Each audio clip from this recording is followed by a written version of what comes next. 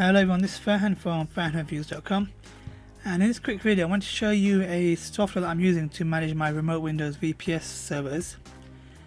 So I've got 5 Windows VPS instances and also 3 local VPS servers I have on my own LAN. And I was looking for something to manage them all in one easy place because the Windows setup was a bit annoying and I found it resource intensive and also just a bit fiddly to get going. It was annoying. But this is a free software called by Devolution called RemoteDesktopManager.com. Oh sorry, that's where you can get it, but you can get it RemoteDesktopManager.com. And you want to go here for the free edition. Now this is enterprise level software, but you're getting it for free because obviously they want to get people on board, and I don't think they've ever emailed me or they've ever tried to upsell me, but you need to register an account with Devolution, this company. It's a free account, and I can't remember any emails they've sent me to try and upsell me, so that's a plus.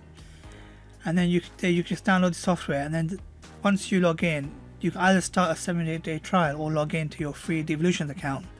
So it's better to register beforehand, and then you get access to the software. Let me just pull my window across and show you.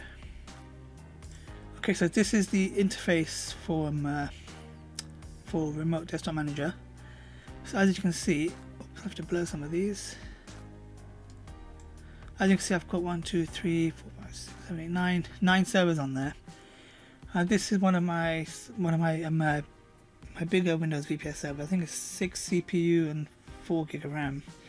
I use this to run like apps like Scrapebox and some of the backlinking tools and so on. And what I like with this software is that you can quickly switch between your servers, and then you've got the tabs along the top where you can quickly switch between them. You can export all of your servers and move them to another machine. And yeah, it's just basically really easy. And now I'll show you how to quickly add a server. So you click on the plus icon. It might be off screen actually, but you click on the plus icon in the top left corner, and you add a new session, RDP Microsoft, to OK. Drag that across, and just enter the name. Yeah, I don't normally do that. Leave all this, and then under host, enter the IP address of the server. So for example, 192.168.1.1. That's my IP address of the server if it was local. The port should be standard. Let me cancel that actually.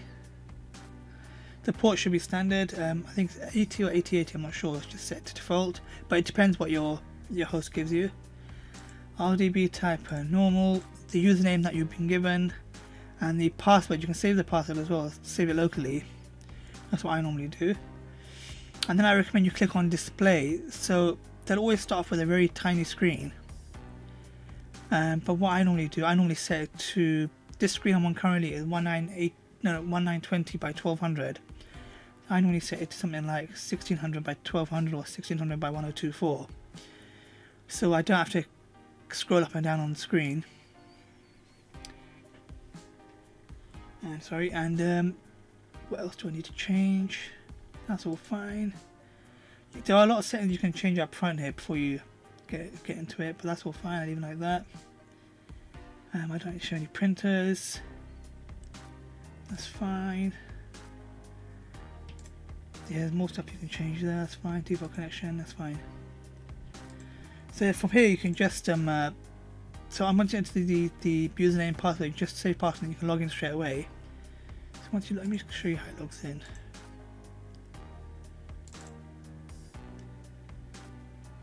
Oops, I have to blur the IP. That's basic. So now I've got access to this like it's on my normal desktop, and I think the most I've had open is about 5 or 6 when I'm running different apps. So yeah, it's very good software, and it's very regularly updated. You get updates every 2, maybe 3 weeks. And I've seen some users with 100 servers in here.